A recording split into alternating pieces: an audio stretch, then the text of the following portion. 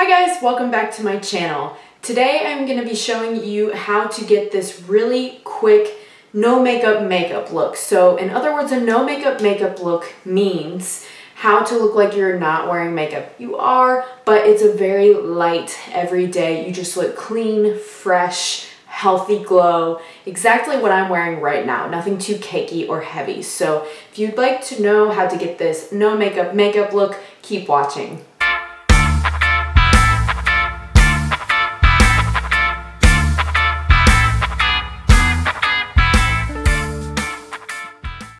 Alright guys, before we go back to my bare face back in time, before we get too far into this video, please make sure that you like, comment, and subscribe to my channel. Really appreciate it. Let's get into the video. Alright, so this is going to be pretty quick and simple, you guys. I am going to start off with a primer. You can use any primer you like. I'm specifically using the Maybelline Master Prime Primer and Base Blur and Pore Minimize. Even though I don't really care about this makeup lasting for a long time, which is sometimes why you wear a primer, I do want to put one on because I'd like to put a barrier between my clean skin and the makeup I'm going to pile on top of it. Piles may be a poor choice of words for today because we're not going to be wearing that much, but you know what I mean. I'm trying to protect my pores and my skin with the primer, so that I'm not getting any of the makeup trapped down into my pores, not trying to clog them anymore and cause any more breakouts than I already have. P.S. I don't think my breakouts are from the makeup, in case you're wondering if you're like, well, stop wearing makeup and maybe it'll stop breaking out.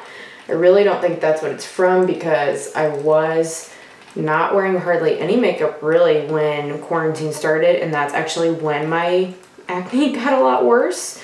So my dermatologist frankly thinks it's stress from having to, you know, go through the transition and the gigs of everything going on, just like you guys are. So just using my green color corrector. This one is just called CC Color Corrector. It corrects redness. I got this one on Wish, but you can use any green color corrector you want to get rid of any of that acne or redness that you might have peeking through. If you have any darkness, dark circles, dark patches, you can use a red color corrector to fix that. So I'm not going to use very much foundation at all. I just want to make my skin tone look even. Mine is a little uneven, patchy, discolored, whatever you want to call it. So I like to do a little bit just to help with that. I'm not going to do very much at all. That's actually going to be enough for my entire face. This is the Mary Kay Medium Coverage Foundation. If you didn't see my last video of my entire collection of foundation, I know, I say my entire foundation and that seems like it's going to be like excessive and why would you want to watch that, but I think it's really informative and it's not honestly that long, and I think you guys would really like it if you try checking it out. So if you haven't seen that yet, I will leave a link down in the description below. So you guys might have noticed if you've been watching my videos, I'm not using my handy dandy IT Cosmetics, where are you? My star brush that I like to use. I am wanting to really make this makeup thin to help it look skin-like. And I think a flat brush like this, I don't normally like to apply my foundation with this.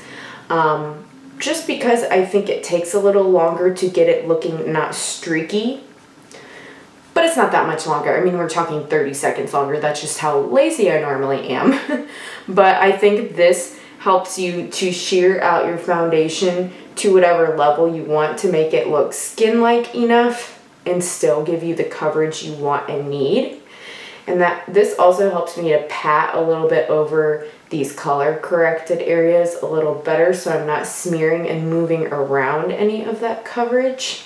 And then if you find, like I am right now, that there's still a little redness and acne, I don't know if you can see it peeking through there, I'm not going to do the whole crazy YouTuber highlighting with my concealer, but you just hit those areas that you color corrected really quickly with a concealer.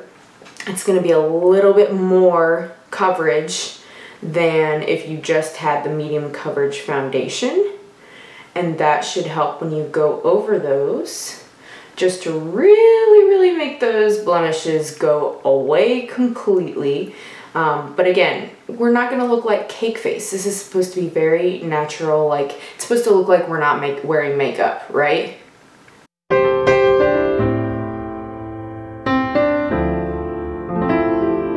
Alright, I think we've got that pretty streak-free now. I'm looking pretty blended and natural.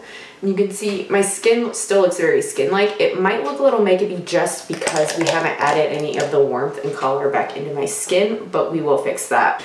I'm gonna really quickly just take on a JS2 brush. You can use any really big fluffy powder brush that you have. Take a little loose powder, and I'm just gonna set the places that I put that concealer, because that is a lot more creamier than the foundation that I used, and I want to make sure those stay in place. I also personally like a little powder in my T-zone just because I'm so oily, but based on your skin type you can totally skip that step or do whatever you would like.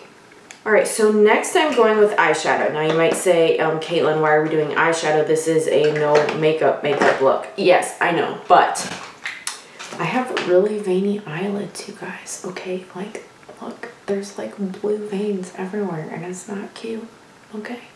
So if you have veiny eyelids like I do, go ahead and take a little primer. Again, it's not because we care that we need eyeshadow. We're not trying to look like we have makeup on. We don't care if it creases, but this primer helps to cover and cancel out all of those veins. Because this particular primer is very tacky, I am gonna go in with eyeshadow, but it's gonna be a very non-pigmented sheer eyeshadow. And I'm literally just putting that on to set that primer. Again, the whole reason we put primer on was to just cover the veins in our eyelids, because you know, we're humans, we have blood flowing places. This one is kind of a gray color. It's called Pin Up Girl. It's from this little Ulta freebie palette I got. I never use this shade because it's so sheer. I'm not trying to do a look. I'm literally putting one coat everywhere just to, again, set that tacky eyeshadow primer. Make sure it's not sticky or that you can't visibly see a crease in the primer itself. Kind of like I set the concealer on the face since it was creamier so it wouldn't slip and slide and move around with powder.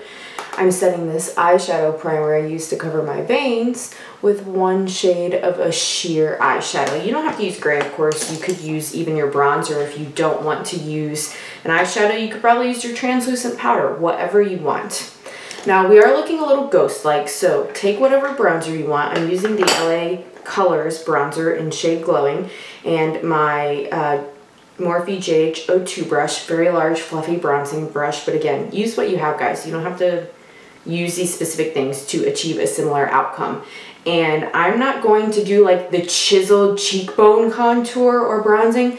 I just want to add a little color back to the face so that, again, we look skin-like now that we've canceled out all of the unevenness in my skin. We also canceled out any color or warmth that I had in my skin. So you want to add the little bit of that back just so you look alive and not corpse-like.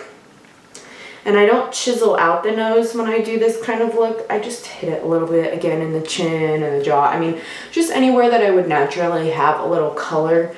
I think you can see already just that little bit how it brings you back to life. I actually don't do highlighter for this look. Shock, I know, but that's because I use a really luminous blush. So I just use that instead of the highlighter. But I do like to go in with my Maybelline Master Chrome Metallic Highlighter and do a little inner corner of the eye highlight and brow bone. But again, I mean, this is a no makeup look. This does give you a little bit of makeup sparkle and shine. Totally feel free to just skip this step completely. If you don't have time, if you don't have the motivation, you don't feel like giving the effort, whatever you guys feel like. I'm just showing you what my specific lately go-to look is. To just like feel fresh and good, but super low maintenance, and it doesn't use a ton of products compared to my normal routine, I'll say at least. So next I'm going to show you this glowy blush I was talking about. This is the Ciate London Matchmaker, and it's kind of like you can see marbleized, and it's got the highlighter and the blush in there.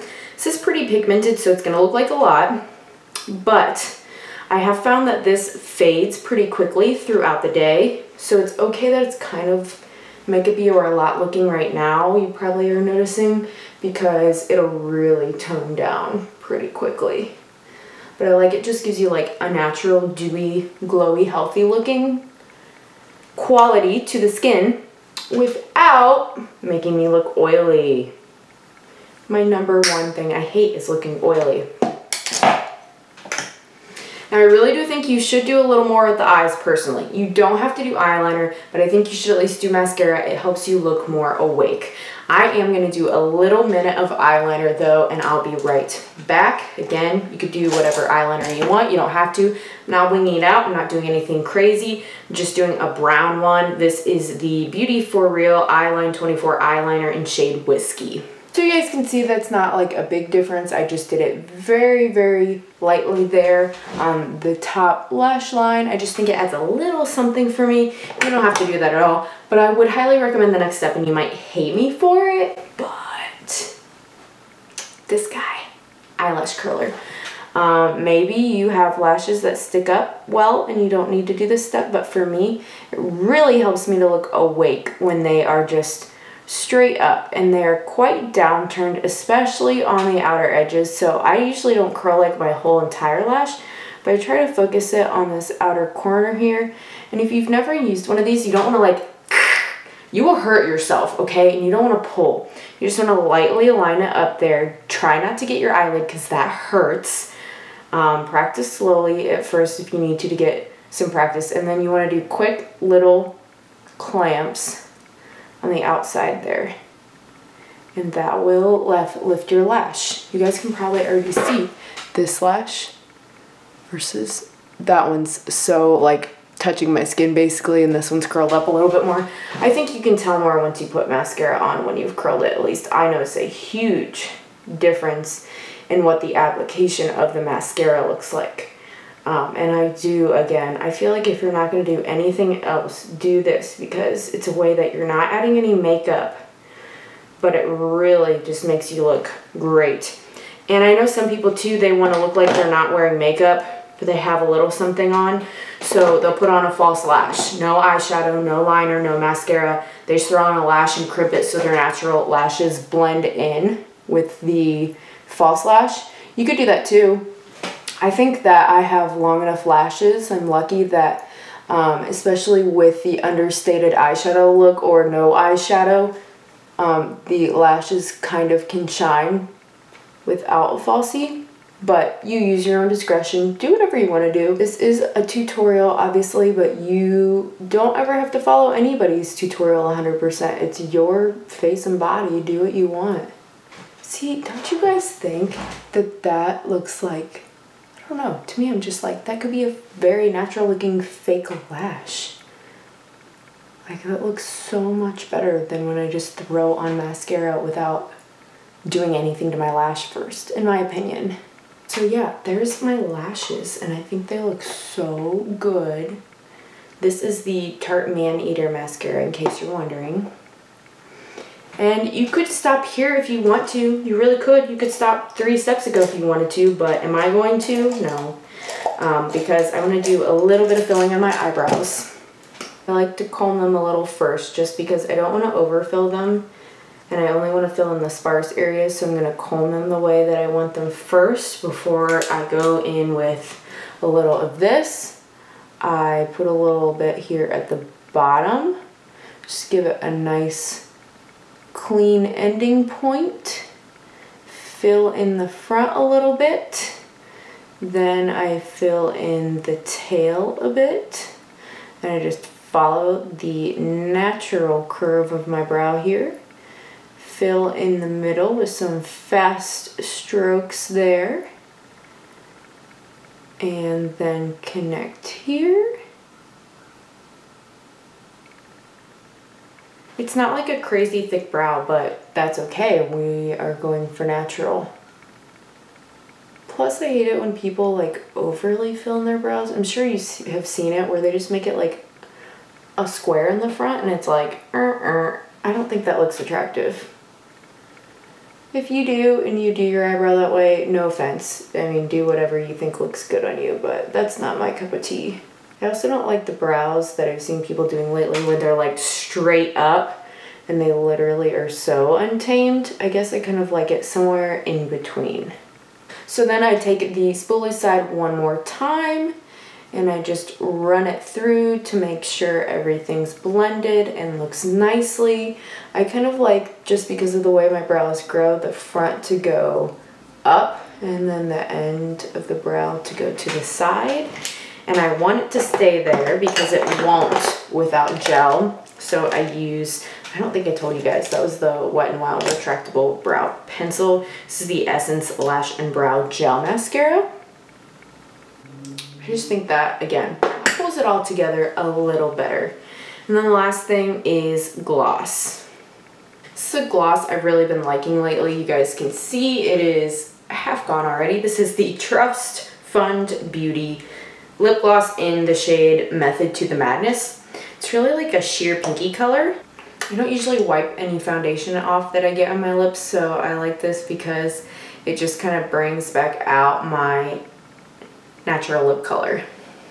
If you think you went a little too heavy with the foundation and you want to fix it, or if you just plain want a little refresher, you can add a little setting spray or a little spray refresher. Sometimes they call them a refresher or setting spray or whatever. It helps take away like the powderiness or the cakiness of the makeup if you did too much, or it's just a refreshing feeling, honestly. So I'm gonna use the Too Faced Dew You Fresh Glow setting spray. Hey guys, and here is the final look.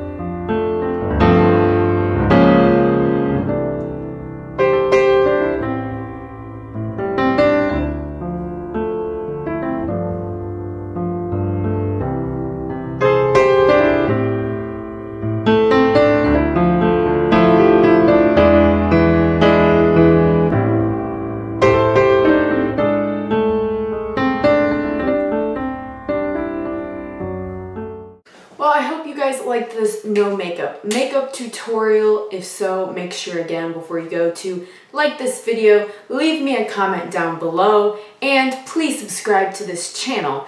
If you're new here, I upload new videos every Wednesday and Sunday.